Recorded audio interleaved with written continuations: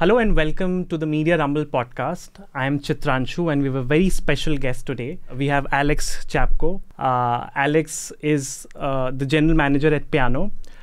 Piano is a SaaS company that does a bunch of stuff for publishers, right from subscription management to content recommendation and data analysis.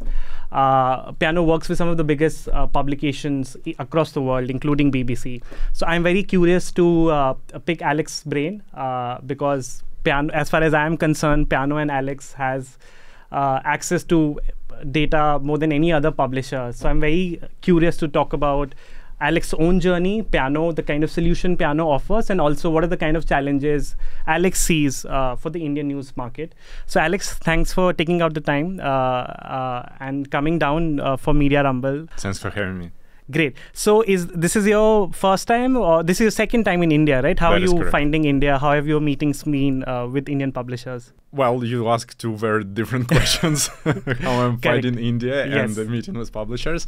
I've been working with Indian market for 10 years almost, but shame on me, August this year was the first time I came to India, and definitely sitting in person was way more intense experience, I would say, for me as a person living in Europe and like to be everything very organized, but it was great experience anyway, because many of the people meeting old friends, and it was great to meet with all of them. Correct. So, Alex, I want to start off with your journey. So, while I was sort of looking up and doing the research, so I want you to just briefly talk about your journey before Piano. If I'm correct, you founded a company that was named Newsmate. Yes. So, could you tell us your journey and like what was the path you followed before Piano happened? Sure. So, in 2013, basically me and co-founder of Newsmate, Dimash and Deba, we started Newsmate based on our vision that we can build a really great recommendation engine for people to be able to discover the content they care about. So we started actually with a more consumer-based product that was a news aggregator right after Google deprecated Google, oh my God, I already forgot, Google Reader, I think it was, their RSS aggregator.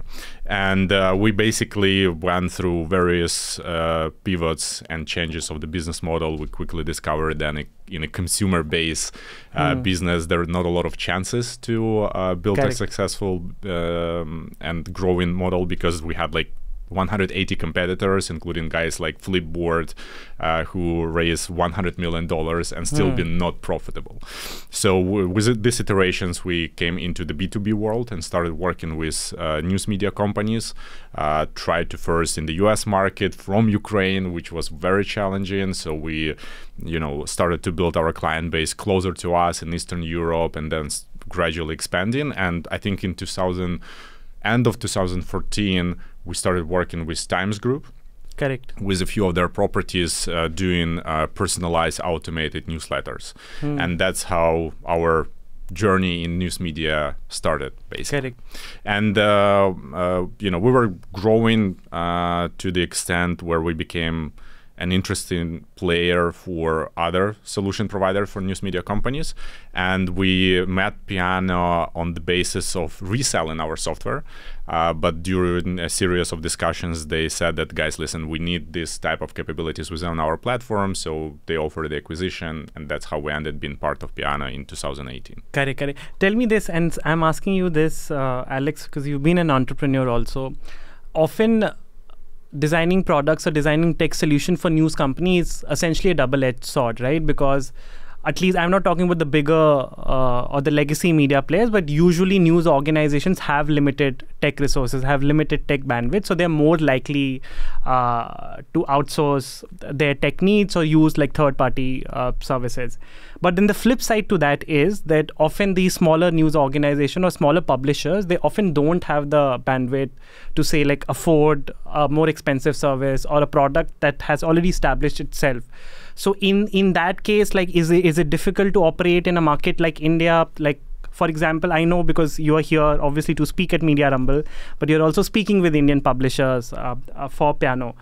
So one is, if you could just reflect on that, like which is the dichotomy that smaller news publishers want to use third-party services or use SaaS products like Piano, but they have limited bandwidth. Second, when you interact with Indian publishers, what do you think are the problem or challenges that are unique to the Indian market? Oh, I have so many thoughts on that, and it's a really good question. So on the first part, I think the economy is really interesting because in both cases, there are always exceptions, right? So I'm not talking about some rule.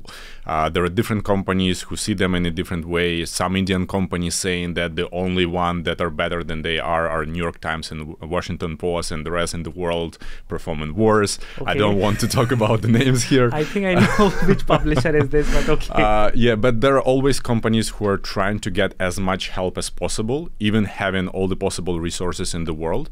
And I would say that this is our best spot, right? Because we're trying to bring the knowledge. We're not saying we're the best. We just have something that others might not have. And both big companies who realize they don't want to learn only on their own mistakes, and they are ready to pay for this experience and for the platform that is built based on the experience of different companies to get this knowledge suck up into their culture. But also smaller companies, I think it depends on the business model and the way how they estimate ROI, right? We see in middle-sized companies in India who I would say doing relatively well, but when you start talking about proper subscription business model, they're saying, oh, we will never make $30,000 per year, right? Correct. And I'm like, why would in the first place you start the business if you're not planning to make Correct. more than this amount? But I also see smaller guys that we talk with you about who have a really clear calculation of the return of investment, and they understand that even paying $30,000-$40,000 per year, taking into account limited resources they have, is a much better investment because they will be able to make 3-4 times of this in the new revenue that they're not making today, or they will spend 5 times trying to build it on their own with limited resources and still going through the same bumps, right? So that is in general how I see the economy, depending on what type of publisher we're talking. If we're talking about more specifically on the Indian market, I would say there are several challenges, especially taking into account that now we are operating not only in subscription space, but we're also trying to help to create unified view of the customer across different channels and type of the content. You mentioned our client BBC, who is using us across many different verticals they operate in radio, in OTT, in news business, and they need to understand, what is the value of they're providing to the user, what is the lifetime value of the customer, and all of these data points to then make decision further up the chain, but also advertising revenue, right? And of course, Indian market, I think it would be fair to say that 90% of the revenue is coming from advertising. And with all of the changes that Google is representing on the market, we're seeing a lot of potential also to help publishers to be stronger in this game and to gain more control over their audience data that was historically always somewhere with some advertising providers. So I would say that probably top 3 things I'm noticing is that Indian publishers rarely admit that they have problems, right? And probably it's not just for the Indian publishers, but it's quite a common case. And that is why it's very difficult to have an open conversation to understand. But why do you think that is? Like, because essentially if you're looking for a product or a service, you're looking because there is a specific problem or an issue that you want addressed, right? Why do you think when you're meeting Indian publishers, they're doing that? I think there is a lot of philosophical things to this question, because it might be part of the culture that you might not know what you don't know, and when you do not have the basis to compare yourself to, right? There is not a lot of successful and widely discussed examples on the market. You feel that you're doing great, right? And why would you fix something that is working? But when you try to be open and you look and speak more to the international experience, so just a step aside, right? One of the most frequent things I'm hearing from the Indian publishers is that it is great that you operate on 100 markets, but Indian market is completely different, right? And it's funny because I'm hearing the same from Argentina, I'm hearing the same from South Africa, I'm hearing the same from Ukraine, and actually 99% of other places. people behavior in the essence is the same around the world. Of course, you have some nuances to the payment provider things or price levels, right? But it doesn't change the basis of the human behavior. If you have great content and you have the audience that value it, you can build strong relationship that will allow you to monetize it. So I think that if Indian publishers would be more open to this international experience, they would admit that they have way more space to grow. Correct. So that is the main thing. So in terms of issues and challenges, like what you're saying is broadly that the challenges are same across the world, but there might be some nuances which are unique to the market. Just tell me, just so our users also understand what exactly Payano does and what is the kind of service it offers.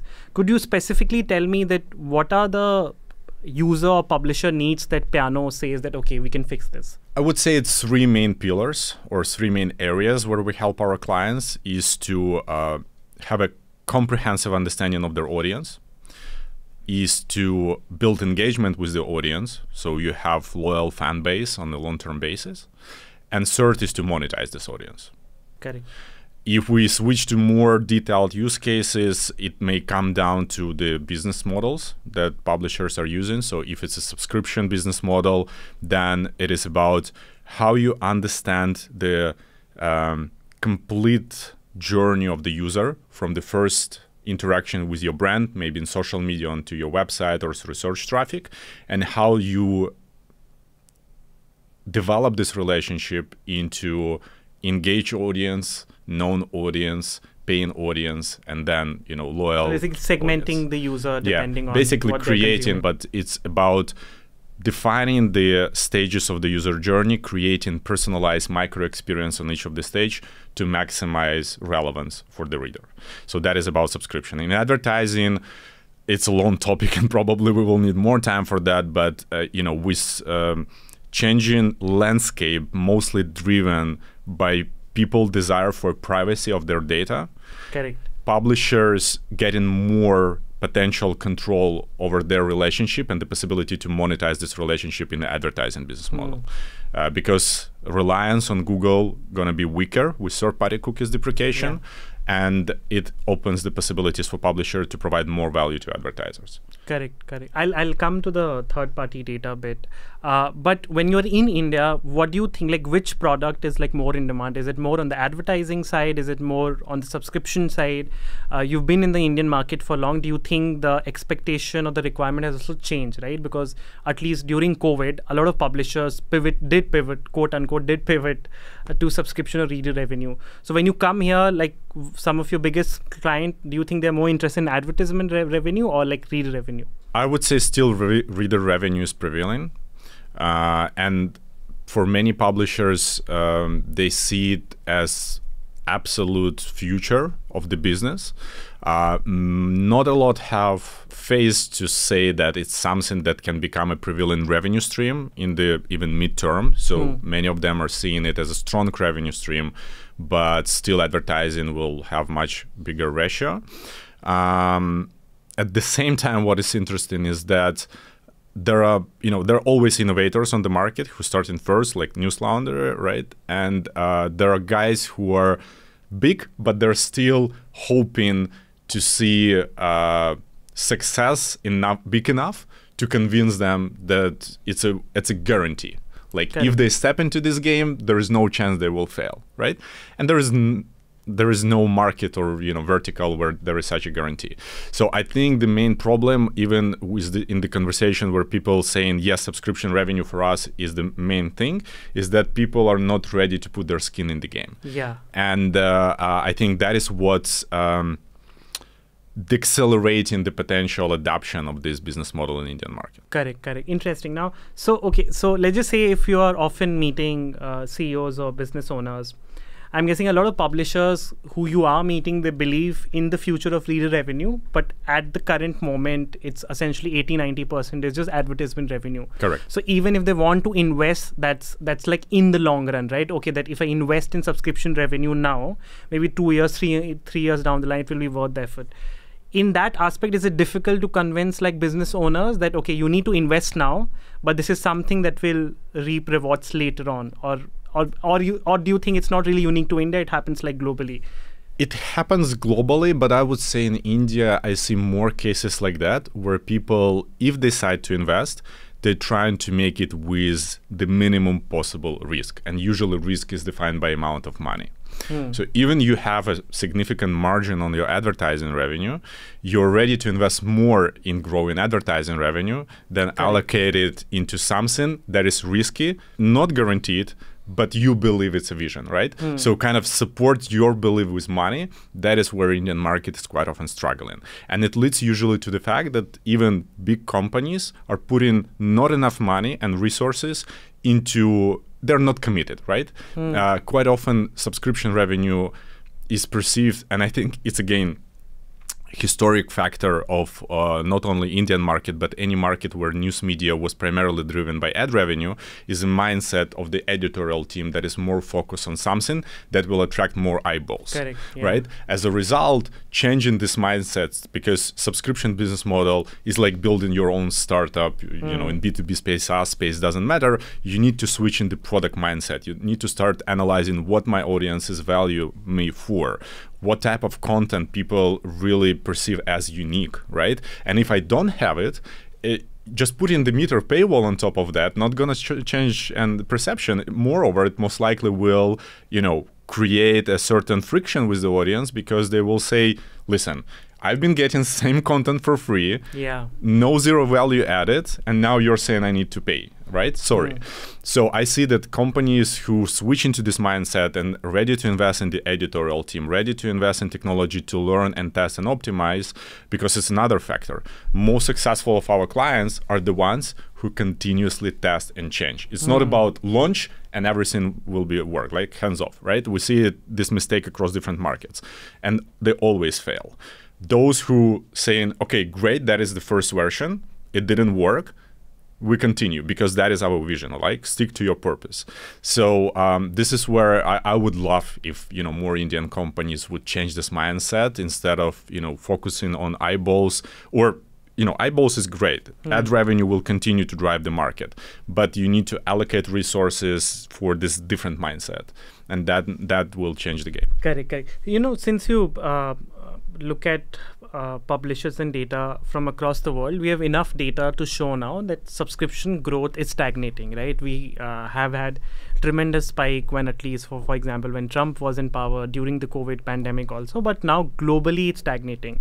Another trend that we are seeing is that, especially something like that's what has happened in US, for example, right? So you have 2-3 publishers who are taking the majority of your subscription revenue or reader revenue. So you have the likes of New York Times, you have Washington Post, and maybe a couple of other publishers, and then everyone else is struggling, right?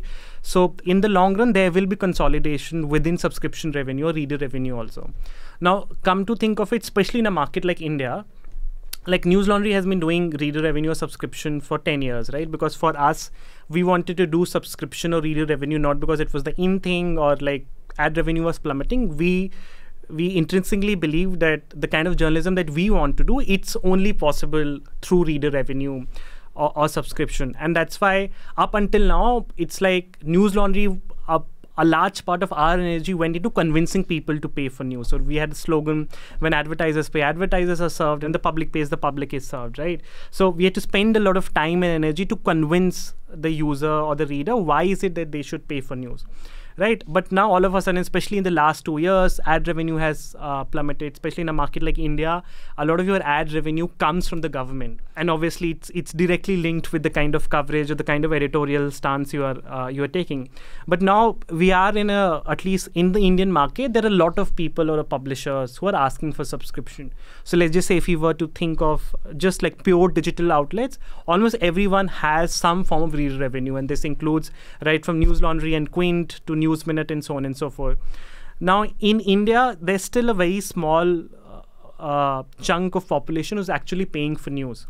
So even if you were to look at, okay, let's just say if you are looking at the US market, and maybe that's something that will happen here also, at some point there will be consolidation with the Indian market, because eventually you will not pay for more than 1 or 2 publishers, right? Because everyone has like a limited wallet.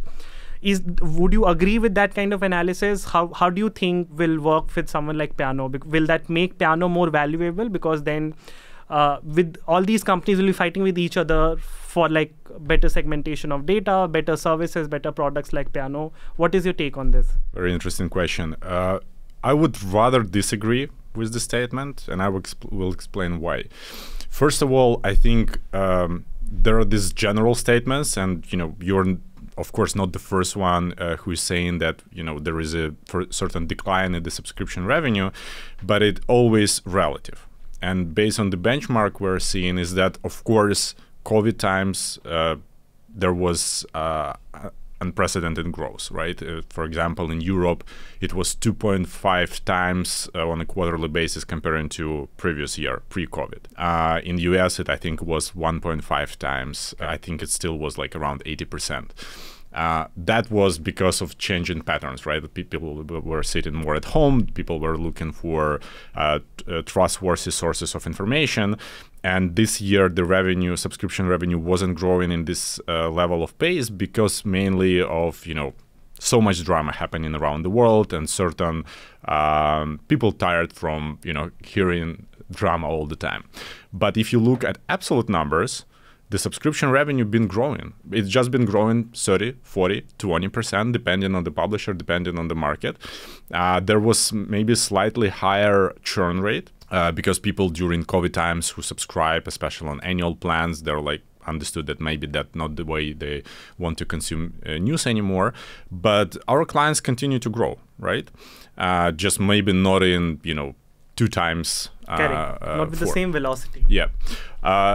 I definitely agree with you that there is a lot of consolidation happening, especially on the US market where, hundreds of thousands of local newspaper businesses, they cannot survive on their own on the ad revenue, and they probably might not have a big enough audience to even survive with the subscription revenue, taking into account the US costs. But it's not happening because people are not ready to pay. At the same time, I would also say that if we're talking about Indian market, we're switching back to the topic we started with you with, is that it's not enough just to be in general news market, right? There is enough of general news. And if you really want to build successful business model, you need to be unique in something. In advertising space, through the video content you're making, through the social content you're making, through streaming services, through podcasts, through the news articles, through investigative journalism, right? We've seen this long time ago with Bonnier Publications, who decided to get rid of breaking news, right? They're creating content that will be valuable 1 year after you discover the article. In many cases, Axel Springer is doing same thing. We're seeing it with many other guys. So I think the change that you are talking about will probably accelerate either merge of the companies who are not able to innovate in terms of finding their unique DNA. And we also see the race of the companies who will understand how to create this uniqueness on the market. Correct. Okay. So basically, I get it. Essentially, you have to stand out for users to pay for your content. You have to offer them something that they are not getting elsewhere. Correct. Okay, so just to wrap up the reader revenue bit, there are multiple reasons people pay for news, right? Someone might pay for news because they want access to a specific section or a story. Some people pay for news because they believe in whatever is the mission statement of the news organization. And some people believe because that, especially in countries like India, where quality journalism might be scarce, that this is something for democracy, you need media to thrive. And for media who do quality journalism, they should be supported, right? So for example, in our case, what we have seen that whenever we do an appeal that is more based on emotion, that, okay, this is what's happening in the news market, this is what's the kind of news you're getting. If you like the news that we do, you have to support us directly, right? Now, in your experience, I have a two-part question. Is there a specific kind of appeal that works better? Like, and when I'm saying, I'm accounting for all, right? Transactional, you pay, you get access to our paywall content. You pay because we will not survive until you pay. And B, does it differ from market to market? And what I mean by that is, let's just say if you are a European publisher, maybe there they understand and they've been paying for online content, or they've been paying for services on the internet at large, so they understand the value of paying. So for them, an appeal around paywall would work better. General, and maybe it will be too short of an answer, but emotional reasons always work better. Always. Whether it's Germany, whether it's Brazil, whether it's India, whether it's Japan. I think it's related just to the emotional connection, right, that you have with your audience. And if your audience experiencing emotion through the content that you are producing, through the stories that, because we're all in the storytelling business, essentially, you have much higher chances to get support from the user when you are giving, again, emotional reasons to pay money. Of course, there are different markets where, as you said, people get used to paid news, because I think in Scandinavia, 80+% of publication charging for news, right? There are reasons behind it also, because there is so much of, language barrier might be, right? Not a lot of media companies around the world might be writing in Norwegian or Danish languages about things happening locally. And that is another reason why I believe India market has such a big potential, because there are so many communities, so many dialects and languages where publishers can really stand out just by focusing on their community. We're seeing this type of approach succeed in many different markets, whether it's Montenegro or India. That is why, from my point of view, publishers, and I'm sorry for repeating myself, publishers who will be focusing on understanding of their audience and understanding their deep reasons behind interactions with their content and focusing on giving more of that, will have much more traction with monetization of this of their content. Correct. Okay, I just want to move back to third-party data and us moving slowly to a world where there's less and less of cookie-based data. So just so our audience also is on the same page, first-party data is, let's just say, data that you gather through surveys, through form. First-party data is something that you're tracking at your own end, whereas third-party data will be like data that is being captured in a different domain, to sum it up. Now, given that, because both users and publications are increasingly very conscious of privacy, of course, there's GDPR, there are a lot of regulations also around user data and user privacy. How important do you think it is for publishers to build that kind of capacity where they're capturing zero-party or first-party data at their own?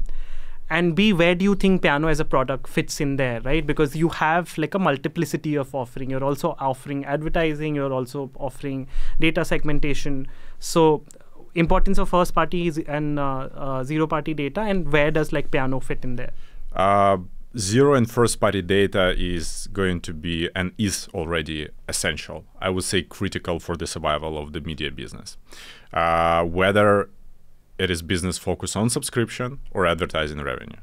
Just a side note, why subscription is important, because, again, in order for you to serve best your audience, you need to know it. In order to know it, you need to collect data and analyze the data, then to make changes in the communication with your readers. Third-party data is probably not going away. Third-party cookies as a mechanism is going away, even though Google keep delaying this this moment. But they were supposed to phase it out by end of this year, but they have again first end of 2021, then 2023, and now they move it again to the end of 2023, which somehow related to the deprecation of their existing Google Analytics Universal product, which is also heavily reliant on third-party cookies. Anyway, currently most of the advertising revenue is coming through programmatic deals. In case of Indian market, 80% of the deals served through Google demand side platform, right? So advertisers is buying inventory on publisher sides through the Google platform. And they're primarily relying on data points such as social demographics, and in rarer cases, but still intent data. No one knows how this data is collected. No one knows about the accuracy, but the match rates are horrible. So everyone recognizes that this data is not accurate, but no one has a better way to do it. And what this change that you talk about is bringing, it allows publishers, through the relationship they have with the audience, start collecting this data themselves when you're reading the article about the car, why don't you ask what type of car you're owning, right? Or what type of professional you're having, or what type of education you received? Again, contextually through the interaction, through the content. And Piana allows, based on this data set, to build lookalike models that basically looking into the behavioral patterns of readers who giving you these answers and extrapolating these behavioral patterns to the unknown anonymous audience. That is actually how, you know, Google and other companies who are doing audience research are doing. They're doing the survey on any different domains, like what's your age, what's your gender, right? But they're not getting hundreds of millions of responses. They might be getting thousands of responses, and there they're applying machine learning to extrapolate this data through different domains. The problem is that currently this data exchange between different domains using third-party cookie. When it's gone, publishers who do not have their own first-party data set, they're, I don't want to use this word, but they're screw up. Yeah. So that is why understanding it earlier, and why Piana, I think, is doing quite well in this domain, is because our main experience was on incentivizing users to do certain action, right? Through understanding their interests, serving relevant content, driving relevant messaging. So the same approach, and this is the moment where subscription department was never closer to the advertising department. Correct. Because by understanding how you can monetize the audience and how you can incentivize readers to share data with you, to share money with you, you're creating much better foundation for your advertising business, because you're going to be sitting on much higher quality data set. And then it means you can bring higher quality of data to advertiser. Because for advertiser, it will be a simple choice. Yeah. We either keep doing it with Google, and we are doing it based on some very broad cohorts, when again, we don't know how it's going to operate and whether it's going to be applicable outside of Chrome. Or we work directly with publishers who give us very specific and clear and transparent information on how the data sets were built, how accurate they are, and that will lead to higher click-through rates, so money of the advertisers will be spent wiser. Makes sense. In your experience, when you are pitching and meeting CEOs and business, do they understand these nuances? Like, for example, if I were to ask you to compare, say, like an Indian publisher, CEO, or a business owner to someone is in Europe, do you see a difference in terms of data maturity and how much they understand the space? Because in India, our business decisions are still primarily either driven by editorial needs, or they are entirely driven by an ad revenue system, right? And when I say ad revenue, these are not so much like programmatic or like data-based advertising programming. These are mostly because the ads are coming from the corporates or they're coming from the government. So is there a difference in the kind of understanding? Do Indian publishers understand as good as like other publishers? Yes. If we're gonna be talking about majority, I would say yes. Or are you just saying this to please Indian publishers who you're going to meet next?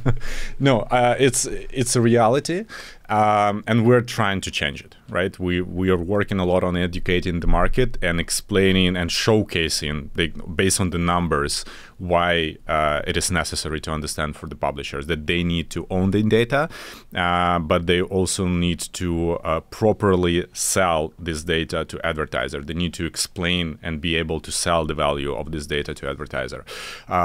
In Europe, for example, there are numerous data alliances, publishing alliances, who are not just built for political purposes, but also for the data purposes, where they're joining data sets. Because there is a simple thing. If you look at the distribution of the advertising money of the advertisers, 85% are going through Facebook and Google platforms, and the rest of 15% are going to, you know, display ads or native ads on the publisher sites. And when publishers on the Indian market saying, "Oh, I'm competing with publisher A or competing with publisher B," for advertising revenue, like, listen, where you're competing for the 10% of the market, you're not competing with other publishers, right? You need really focus on the big chunk. And in Europe, publishers realized that. They understood that if they join their efforts, they have much more chances to give a fight to Facebook and Google and provide more value to advertisers than these big platforms. Just so you didn't know, like there are publishers. So for example, we have defamation case by other media publications. So I think you'll have a good time asking Indian publishers to come together. But we are almost out of time, so I'll ask you a last question. If you could change one thing about the Indian news market, what would it be? Openness to change. Do you think in general there is reluctance to change or to try new things? I believe yes. I believe if people would perceive with more open minds experience, it's like about traveling, right? Majority of the problems of the specific country or nation is usually coming from the population is not knowing about alternatives, that there is a better way to live, that there is a better way to do certain things. And it not necessarily means we need to change everything, right? Sometimes it's enough to go to Japan and see their toilets to say that I want the same one in my room, right? Same might go with any different small things that you want to improve. And if you're open to perceive this experience and with open mind, understand if you can apply it, and if yes, how it can benefit my audience and my business at the end of the day, I think the pace of growth of the market and overall culture of the market would change much faster. Great. Thanks a lot for taking out the time, Alex. I hope our viewers and listener could take insights from this conversation and this conversation helps them understand the Indian news market.